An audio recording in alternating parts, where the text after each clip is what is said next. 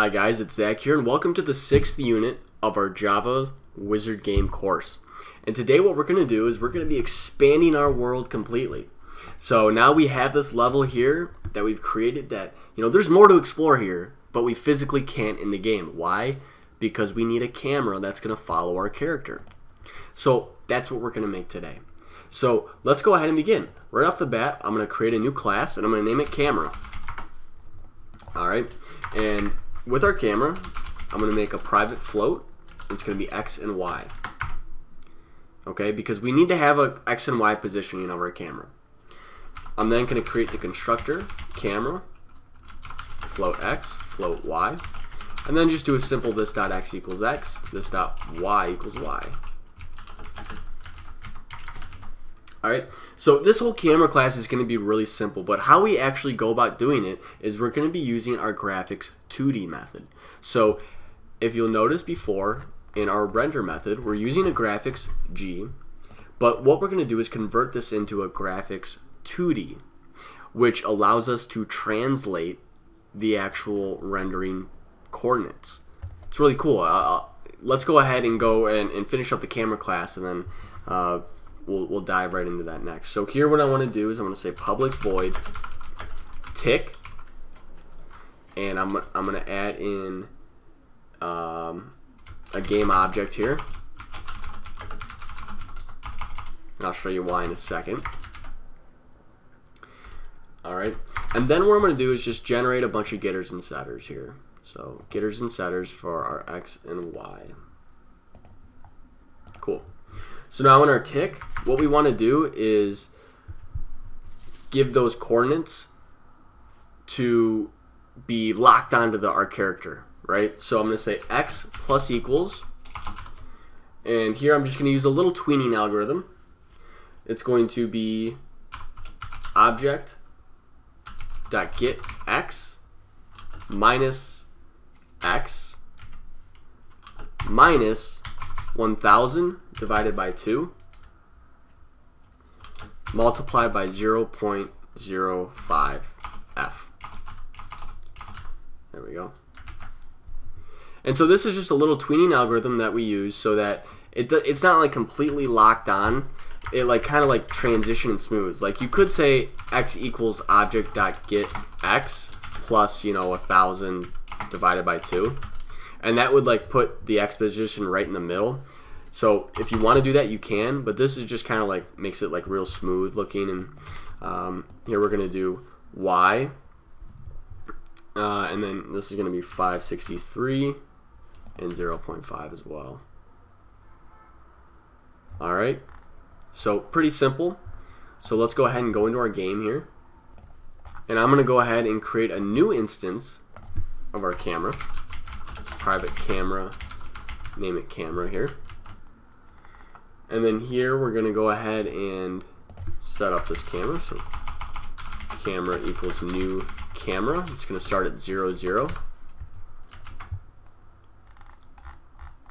Alright, and now what we need to do is in our tick method, the reason we added in that game object was because we need to actually figure out, hey, which game object is our player.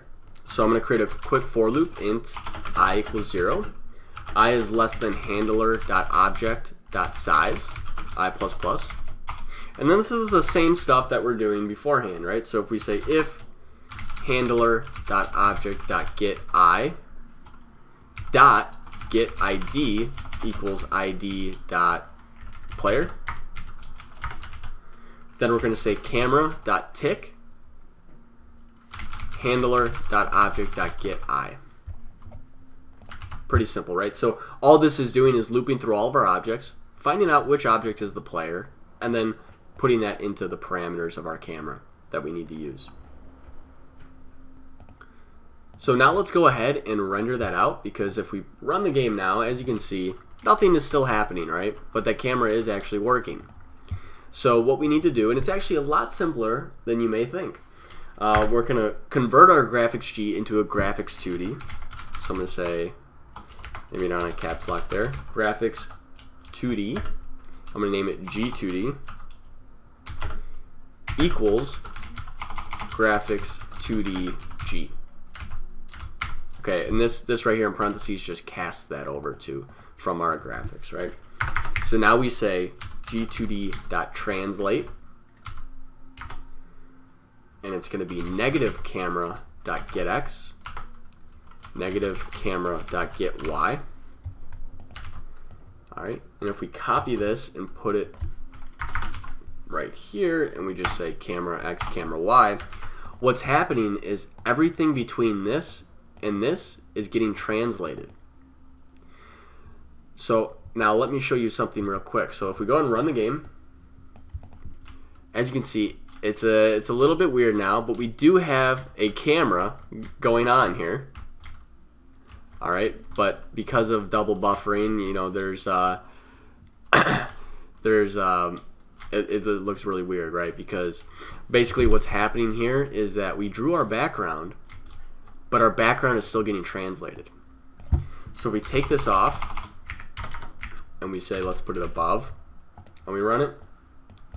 Now you can see that it looks normal, and we can now move around the actual game. The reason it was happening before is because it had no background before, because we were translating what we drew there.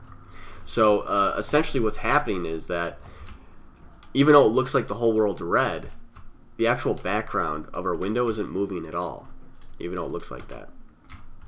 So when we get into like making tiles for our castle floor, then we'll have to translate that, of course, because it would look weird if the background like sort of we can pull it off now because it's plain red and you can't notice the difference between textures moving, but when we do the actual castle floor, it's going to look a little bit weird, so we got to translate that.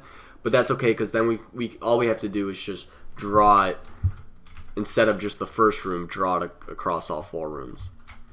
So now what we also have to do is see how we can sort of like move outside of our world here. Let's just, in our camera, clamp it so that we can't actually move around.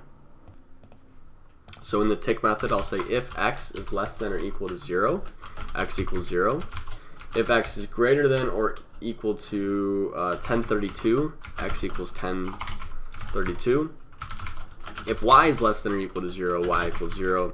And if y is greater than or equal to 563 plus 16, y equals 563 plus 16. I was too lazy to do the math there. And these are, I got this really quick because I already sort of debugged and figured out what worked there. So if we go ahead and run the game now, just in that tick method, now our camera will stop. And we probably need to do it one more shorter here, so maybe we'll do like 48.